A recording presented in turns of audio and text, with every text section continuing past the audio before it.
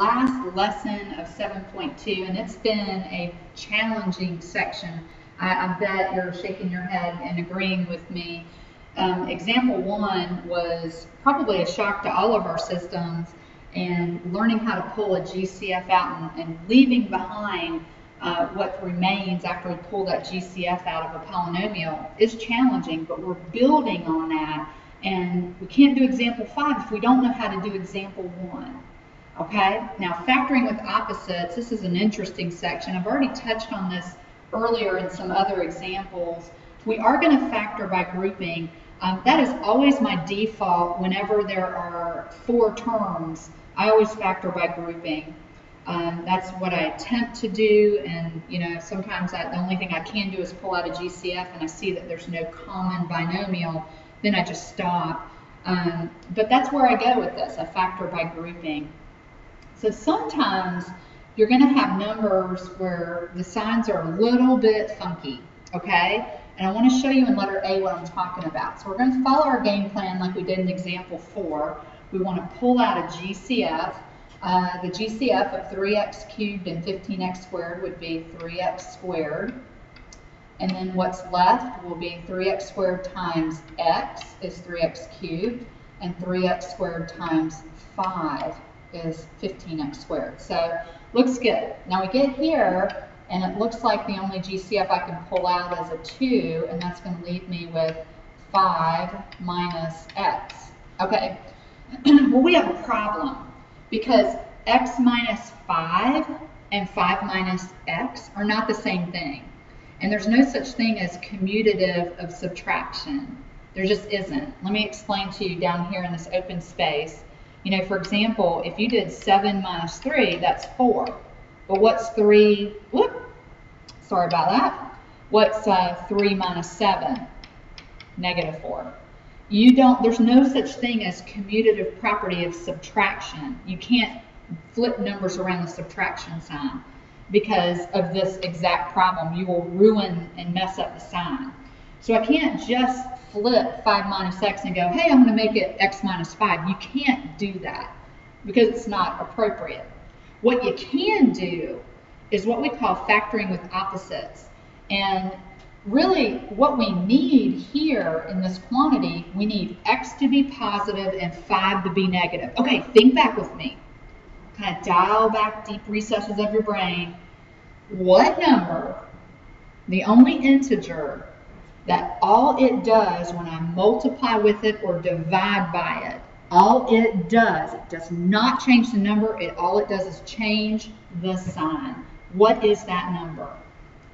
And if you are screaming at your monitor right now, -1, you are exactly right.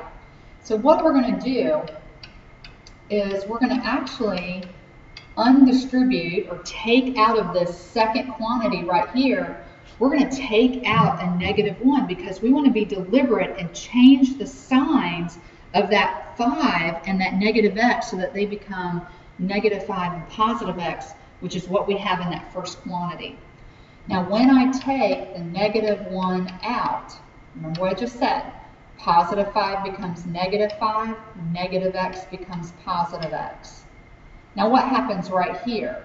Well, you just multiply the 2 and the -1 together, and you'll have 3x squared times the quantity x minus 5 minus 2 times x minus 5.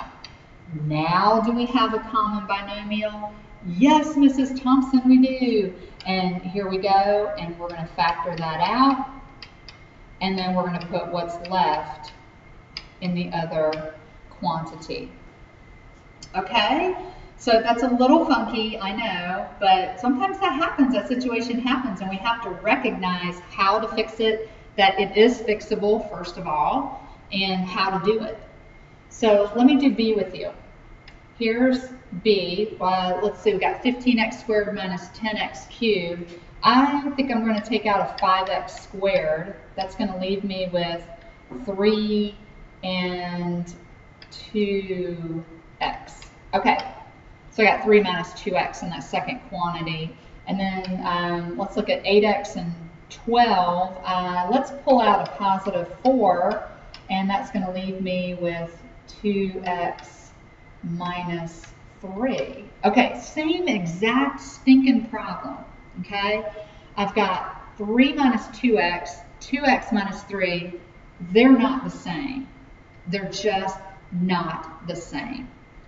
If I pull out a negative 1 out of this quantity, it's going to make positive 3, negative 3, and it's going to make negative 2x, positive 2x, which is exactly what I need, because the other quantity has a positive 2x and a negative 3. So if I do that, take out a negative 1, I'm going to put that negative 1 out in front with the 5x squared, making it negative 5x squared, and then I'm able to change my signs because I took that negative out. And now, look, I got a common binomial. Woohoo! I'm able to factor this. I can now. I was stuck before, and now I'm unstuck. And I can finish the problem, and here's my answer. Okay? So I'm going to leave the last one for you. That one, I don't think it's terribly hard. It's not harder than the other two ahead of it. But if you can do that one, show me your answer. And just give it a shot. See what you can do with it. Doesn't hurt to try. Bring your questions to class tomorrow.